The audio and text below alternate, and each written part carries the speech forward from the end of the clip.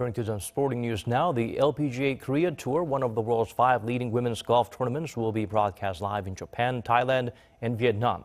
South Korea's SBS Golf announced Wednesday it has sold broadcasting rights to the 3 countries. This year's tour of 31 events will start from April 8th and run for 9 months.